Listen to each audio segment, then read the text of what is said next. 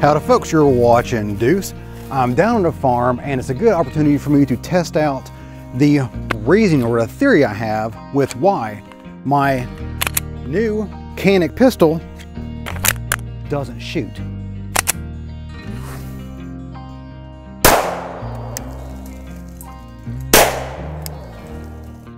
Now I used a no-shoot target here because I want it to really stand out, and that is the fact that the bullet is tumbling. There's the first shot. It is a beautifully round hole. It's exactly what it's supposed to be. And here's a second shot.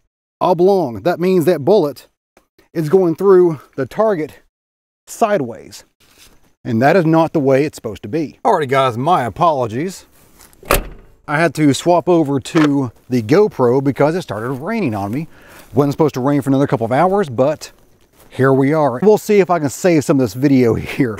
But the issue with my Canik pistol is the fact that it's tumbling my cast lead bullets, which, okay, some people will just sit there and scream at the screen. We'll get better at casting bullets, get better at reloading, what have you. These are the exact same cast lead bullets that I have been using for over 20 years through my Glocks, including Glock factory barrels. I know you're not supposed to shoot lead cast bullets through Glock factory barrels, but I do and have been doing it successfully for 20 years as my competition around here.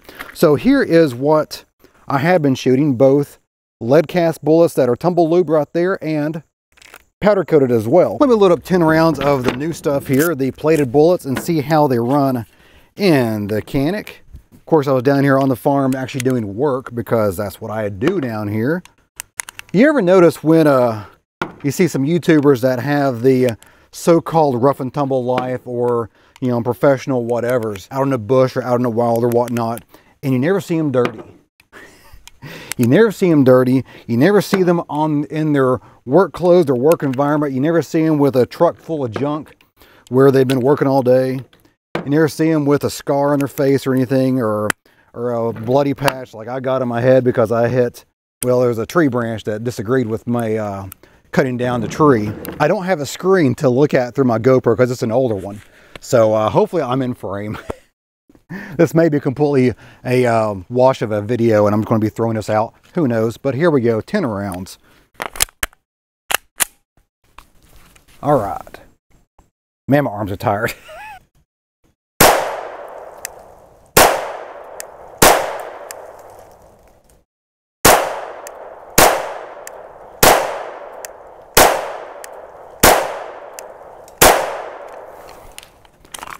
Beautiful. Let's take a look at those real quick. Now you can see all of those are beautiful circular holes. The 147 grain bullet traveling at roughly, I've got it loaded down to about 900 feet per second, is a very soft shooting, very pleasant round to fire out of the Canik, out of the 5-inch barreled Canik. Now, I've never had this happen before, but I am very aware and I have seen other people have issues with not meeting the minimum power factor during competition.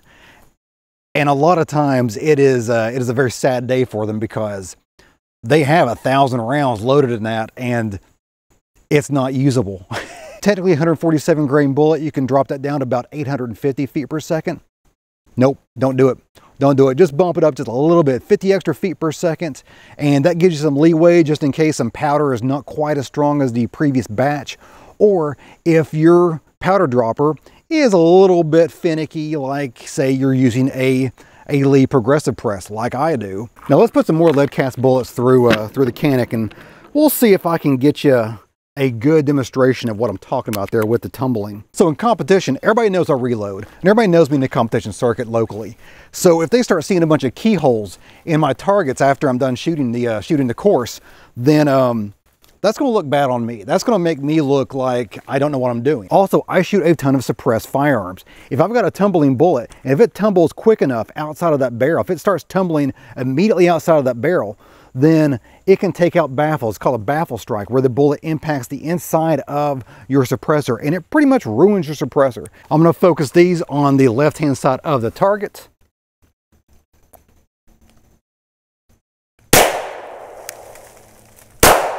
Man, my arms are so tired from working today. Oh, that's a big one. Look at that sucker. Look at that. Holy crap. And then the next one, perfect.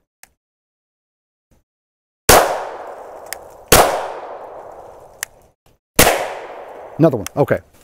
We're going to go ahead and stop that there because I don't need any more evidence. I got plenty of evidence. Here's exactly what I'm talking about right there. Look, it almost looks like I stabbed it with a knife. But no, that is a tumbling bullet. You saw it happen in real time. Now here's an example of a bullet I pulled out of one of the cartridges here, and here is an example of how it's supposed to look like. The bullet went straight on and straight through that bullet hole perfectly. I'm assuming this bullet is sliding across the grooves in the barrel, so it's not actually getting enough spin to stabilize, and it's hitting the target sideways just like that. And you can see that is a perfect example of what I'm talking about there. For whatever reason, my particular Canik just does not like cast lead bullets. It doesn't like tumble bullets. It doesn't like my powder coated bullets of the same style. It doesn't like powder coated bullets that are commercially made and sold. But it does like the copper plated bullets from Extreme. So that's what I'm going with. I'm gonna have to buy that now, which really stinks because I have 1,100 rounds right here of competition ammo. That does not work in my new competition pistol. That stinks. So expect to see a lot of this stuff in my review videos coming up on any other 9mm pistol or carbine, because I gotta burn through this stuff somewhere else besides the competition range. All right, further testing just to make sure that it is all good to go here with the plated bullets. All right, let's go ahead and put them in the center there. Oh, this thing shoots so well. I just wish it would shoot my lead cast bullets. Beautiful, beautiful. Well, that didn't, that's me, not the gun, that's me.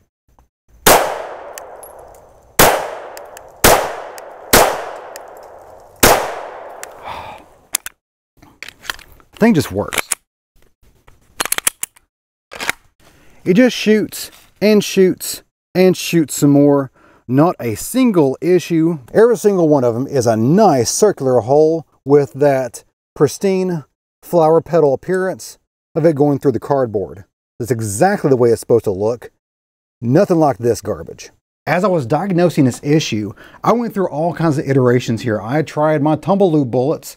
Did not like those. I tried my powder coated bullets, and these are Lee 124 grain tumble bullet there. And I tried both a softer alloy and a harder alloy. And remember, these are what I use in my Glock factory barrel, which tells you something. And for you extra nerds out there, these cast lead bullets, my personal cast lead bullets, I mic out to 0.358 of an inch. So it's a little bit larger than normal, even for cast lead bullets, because it does have that extra bearing surface on there that needs to squish down a little bit and really engage that rifling, which is how I make it work in the Glock barrel. And it still wasn't enough. My commercial bullets here that I bought, these are cast lead bullets from Black Bullet International. I would show you the packaging, but it has their web address all over it, and YouTube immediately thinks I'm trying to sell that stuff. I'm not.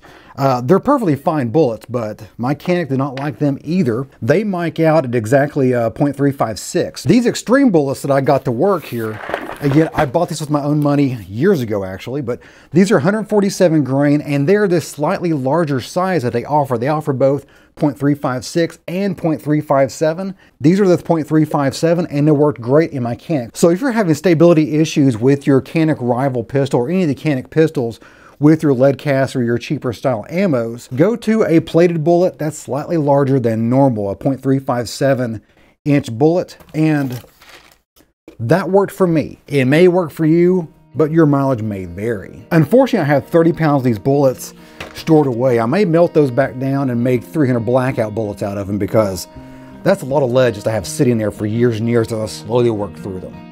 Well guys, that's it for me today. Hope you enjoyed it. If you did, give me a like and go subscribe. A lot more is on the way. If you have any comments, questions, show ideas, leave that in the comment box for the video. I'll try to answer as many of those as possible. And as always, you guys have a great day. See ya.